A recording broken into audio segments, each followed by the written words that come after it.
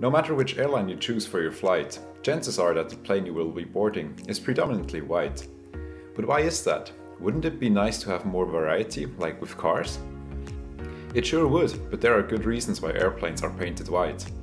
Find out with me today and make sure to subscribe so you don't miss any future aviation videos. Welcome to Airspace Explained.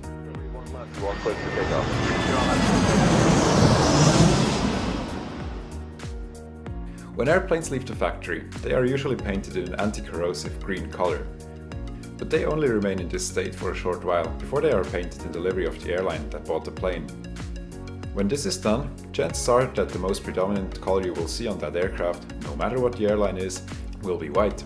And there are several good reasons for that.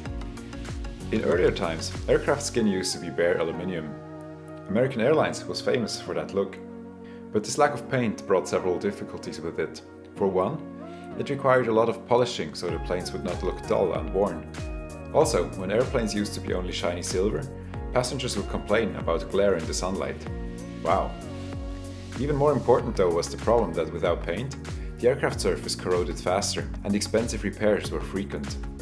So, it's basically just cheaper to have a costly paint job, but fewer very costly repairs.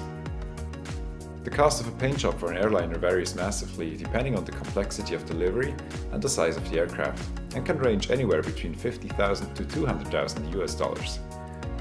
Also, a 737's paint job can weigh as much as 500 kilograms, which equals about 6 passengers.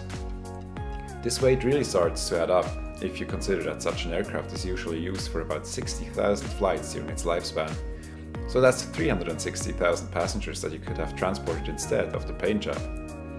Another big reason why planes are painted white is temperature. You might know that from your car. A black car will get much hotter in the sun than a white one will.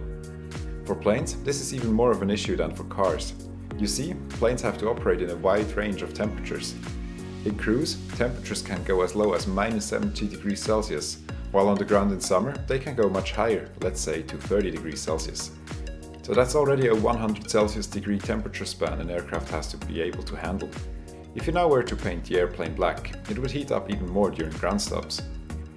And that is something aircraft engineers try to avoid, since more heat difference also means more expansions and contractions of metal, which can lead to metal fatigue. Also, white is a good contrasting color, so one can spot damages to the aircraft more easily. This is an important factor for flight safety. Another reason for the shiny white is that white paint does not fade easily, like other colors do.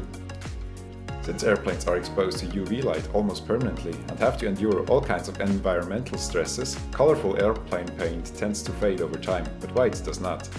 And lastly, there is a rumor that planes that have a contrasting paint job suffer less bird strikes. Unfortunately, I could not find any sources that confirm or deny that rumor, so this one is inconclusive. Well, there you have it. Now you know why most planes are white.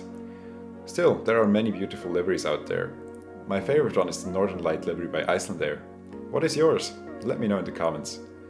Also make sure to subscribe so you don't miss any future episodes. See you in the next one.